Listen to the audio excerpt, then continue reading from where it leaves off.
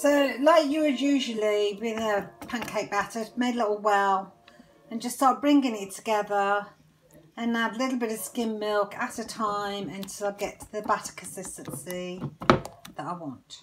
So there's my batter. I'm quite happy with that. Now it's not going to be as fine as a traditional batter because it's oats at the end of the day.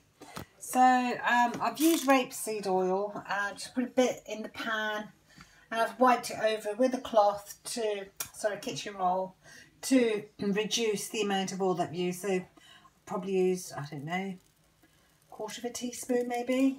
So that's heating up, and when it's smoking I'm going to add some of the pancake mix in. Now that's the first one. It's very light. I've just flipped it and it's so easy to flip. I could have tossed it in a traditional way if I wanted to. But you know what, I'm hungry. I don't want to risk dropping it. I'm not that good at pancake tossing.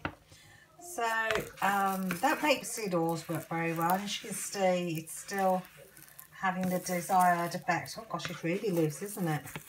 Oh, I can't even get it up. Okay, so that's the first one. A few grapes there to go with it. I'm going to carry on cooking some more. So there you go. Eggless pancakes made with oats wisdom. They're quite light, as you see.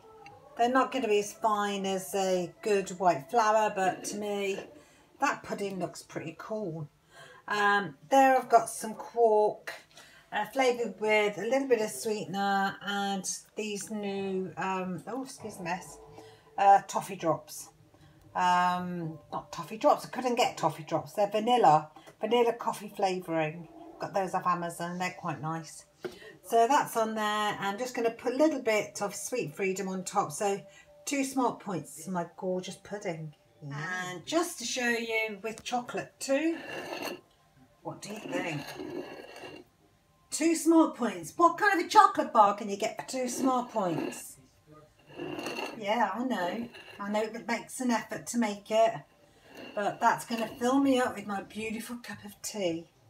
And I'm going to go and tuck in. Scrummy. So I'm going to have a go making eggless pancakes, and I've just whizzed up. This is the consistency. Just regular porridge oats in a food processor till it's gone soft. So I've put a tiny pinch of salt in there. I'm just going to start adding some milk to make a batter.